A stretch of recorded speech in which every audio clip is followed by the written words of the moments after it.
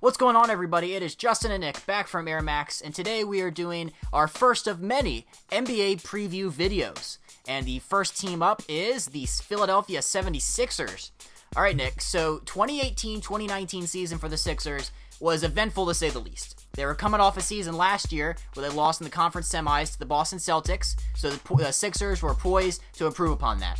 The Sixers made a series of moves throughout the 2018-2019 season to get over that proverbial hump. They traded starters Robert Covington and Dario Saric to the T-Wolves. They got Jimmy Butler. They traded 4 draft picks, promising young guys like Landry Shamet, to the Clippers for Tobias Harris, Boban, and Mike Scott. All told, the Philadelphia 76ers finished with 51 wins and that same conference semifinals exit, this time to the Toronto Raptors. Alright, so now we are on to 2019-2020. Now, we're going to start with the draft that happened. So here's the draft recap. We're going to go round 1, pick 20. They got a shooting guard by the name of Matisse Thybulle out of Washington, I believe. And then the second round, they picked 54th. They got another 2/3 and Mariel Shayok. All right, let's break this down. How do we think the Philadelphia 76ers did in the draft? Thybulle is regarded as the best defender in the draft. He's got a 7-foot wingspan, despite being 6'5", and can defend most positions on the floor. His jumper needs work, and he doesn't have a three-point shot, but he can make free throws and has the room to improve on offense. Sixers have built defensive juggernaut of a team, and Thybulle will add to that. The other guy was a great scorer in college, but will probably start in the G League. Right, so we probably won't see a lot of Mariel Shayok, or I hope I'm pronouncing that name right. But Thybulle will be a great contributor off the bench. I love the fact he can defend 1 through 4. And I think the Philadelphia 76ers got a steal at 20 at that. All right, let's move ahead. Let's talk some free agency. So I'm gonna run down what happened with all their players from last year and who they added. They lost my guy JJ Redick. All right, that was a little heartbreaking. You know, he went to the Pelicans, 2 years, $26.5 million. I'm not gonna lie, this one hurt a little bit. I mean, it hurts me. I know, it hurts everybody. I think Philadelphia 76ers Nation should collectively be saddened by the loss of their guy JJ. But I don't know what's worse, the hurt like mentally or physically for the team, because mentally, like, I like JJ Redick, he's a veteran and all. I like the player, I don't know why. But also, like, that was a veteran, he was a good shooter, and they need shooters. So it is hard losing a veteran shooter like JJ Redick. So we'll see how that impacts him, but I think that's going to be one of the main losses of the season. I would agree. They really missed his knockdown three-point shooting. But they re-signed Tobias Harris for 5 years, $180 million. It seems a little much, all right? I'm not going to lie. That $180 for 5 for Harris, who didn't have a great second half last year. They gave up a lot, so maybe that had to do something with them bringing him back. Yeah, and that's what I was wondering, if you thought that was a bit of a big contract for him, but maybe he'll step up to it. That's usually not the case when guys get big contracts like that, but I feel like they kind of had to do it. They needed him, especially with the loss of Jimmy Butler. Yeah. So and we'll see. They re-signed Mike Scott, aka you know what his nickname is? It's the 3 general manager. That's what I found out. For 2 years, just under $10 million. He's great from 3. He's much needed depth. He can play the 3 and the 4. Loves the Philly community really embraced Mike Scott. So I'm really happy they got him. And 2 for 10 doesn't seem that bad for a guy that can do a lot off the bench for him. All right, and then next, all right, here's where we get a little controversial. They signed and then traded Jimmy Butler to the Miami Heat for shooting guard Josh Richardson. I thought Jimmy Butler was one of the guys that wanted to go back to Philly, but, I mean, down the stretch, he was their most clutch performer, especially in the playoffs, but they decided to get younger and a hell of a lot cheaper in Josh Richardson. From all accounts, Josh Richardson's an okay shooter. He's not JJ, but it's pretty good. Yeah, see, the Jimmy Butler, that's a tough one because he can be stressful in locker rooms. We've seen that, especially with in Minnesota. Everyone said that's what Minnesota needed, was that presence, that dog that he brings with him. And I wonder if that hurt the Philadelphia locker room at all. It didn't seem to, but his defending is what I think they're going to miss the most. So that's where I think they're going to really lack. But I do think it was a good idea to go a little cheaper, especially when you're going to give a massive contract to Ben. Yeah. And then you're also you've got to pay guys. So I think it was smart to move on from him. Little fun fact: Josh Richardson now becomes the shortest guy on the floor. I think he's 6'6". Every other starter is huge. I mean, their point guard is like 6'10".